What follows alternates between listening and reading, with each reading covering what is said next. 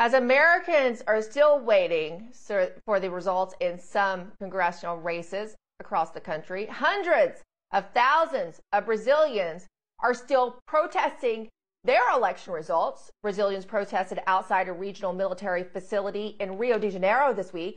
Protesters defied a November 11th Supreme Court order to free up roads and public spaces.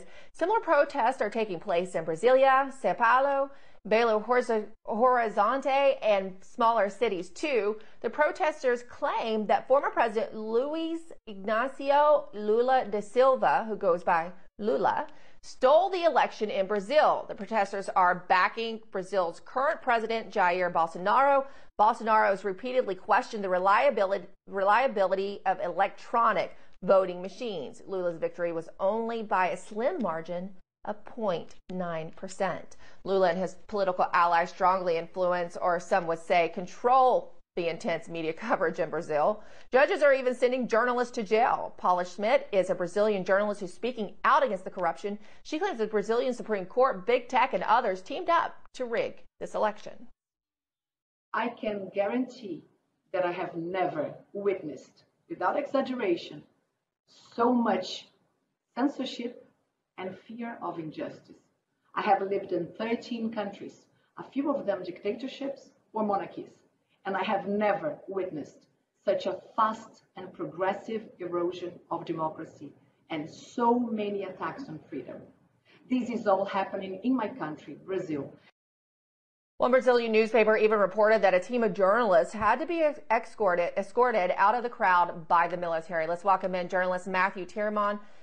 Matthew, the last time we talked, the military audit had not happened yet, and you had said that there was a high level of confidence for the military in this audit. Catch us up to speed as to what happened with that and where Brazil stands now. Sure. So we spoke right before our midterms, and the military audit had begun after the first round, October 2nd, and they held it until the second round so they could pick up more data, which was on October 30th, which is when we saw all these voting irregularities and tabulations that made no sense, and Lula somehow managed to eke out a victory with some very, very out-of-whack statistical anomalies, and the military audit was released right after our midterms. They did not want to jump the shark on the international press. And what they released was something that simply said in 65 pages, we believe that there are certain things that we cannot audit that look potentially fraudulent. They did not come out and say this is outright fraud, for the simple reason that the electoral court blocked them from actually doing an audit. They blocked them from access to the machines. They blocked them from certain tranches of data. And they said this in their audit, that the TSE, it's the subsidiary court to the Supreme Court, and not coincidentally, it is chaired, it was led by the same figure, Alexander de Moraes, who is public enemy number one for the liberals of both the left and the right in Brazil. This is a guy who is acting as if he was a judicial tyrant who by legislative or judicial fiat and diktat is putting journalists in prison, is changing laws, even though the court does not have the statutory right to do so. And the Brazilian Constitution, which they're supposed to be the arbiters of, says specifically that when there's a separation of powers dispute, as is developing now between the judiciary and the executive branch, and even with those in the legislative branch, when you've got congressmen censored and some have been arrested by this man, Moraes, it's up to the military to adjudicate this dispute. It's also the competence of the military, according to the Brazilian Constitution, to overview an election if there is allegation of fraud and impropriety.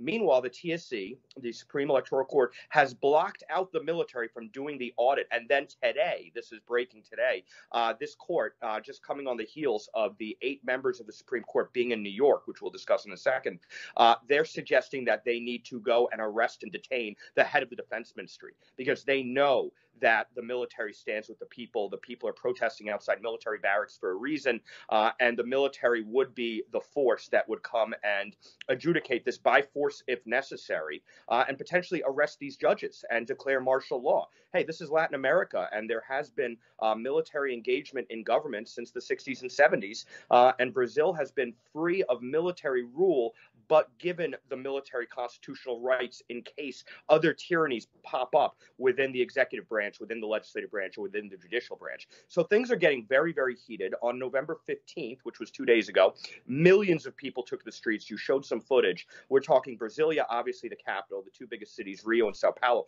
but cities as far afield as Recife in the north, which historically was a leftist stronghold, which is where you'd expect Lula to do really well, while people there feel disenfranchised because some of the tabulations in provincial districts and electoral administrative zones have shown that there were 0 votes for Bolsonaro, and there are thousands of videos floating around the internet of people from those jurisdictions saying, no, I voted for Bolsonaro. So people are feeling widely disenfranchised. They're taking to the streets, and I actually think this will end up with some sort of martial law and the military coming in and enforcing action against this out-of-control court.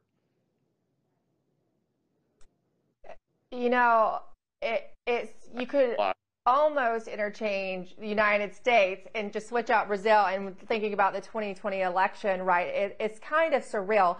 And what was also amazing to me is that I was trying to keep up with it, you know, while we were still so deep in covering the midterms, and we still are. But American outlets reported it as if the military just didn't find any fraud, that they said there was no fraud, this is a legit election, when what they actually said and what they had access to was completely different. Yeah. Well, it's funny how, you know, the media covered it when Joe Biden gave a comment right after the election tabulation and all of its non-confidence or confidence lacking from the people. And he said, congrats to Brazil for fair and free and credible elections. How could you possibly know that moments after you have a tabulation?